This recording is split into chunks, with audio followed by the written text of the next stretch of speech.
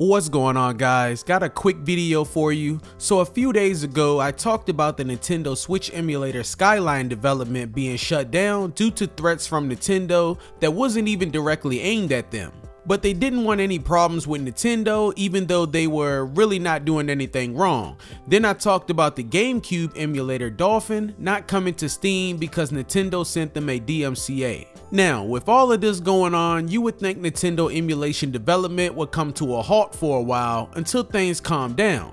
Well, the Yuzu team was like, forget you Nintendo, and surprise everyone, our emulator is now on Android. So yeah, that's basically what happened. So the Yuzu Emulator is now on Android and free to download. Now of course, it's not running all the Nintendo exclusives at 1080p 60 frames, but it's doing pretty good to be a new released emulator on Android. Until this emulator gets some more work done on it and things get optimized, you're gonna need the best of the best Android phone. And even then, you can expect your phone to get pretty hot while using the emulator. Even on their site, they stated the Samsung Galaxy S23 will climb to 90 degrees in seconds. So I'm not going to be using this emulator right now. Not only will overheating be an issue, you will also have to have at least 8 GB of RAM with 12 GB required for the most intense Switch games. Also, you'll need a Snapdragon 865 device or newer, and even then, remember, things will not work perfect. Now, I am excited about Yuzu coming to Android and not having to go to a website to download it, but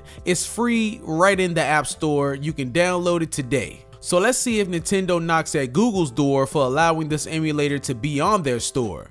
But honestly, I doubt it because they could have went after Yuzu since they have been around for quite a while. And like I always say, emulators are legal, it's the ROMs that are not. So even though I don't recommend using this emulator for long periods of time, at this point anyways, because of the overheating factor, I will still make a setup video on it, and it will be available on my second channel, UCG Tutorials, link in the description. That's all for this video. Thank you guys for watching, and if you have already tried out this emulator, let me know what you think about it in the comments.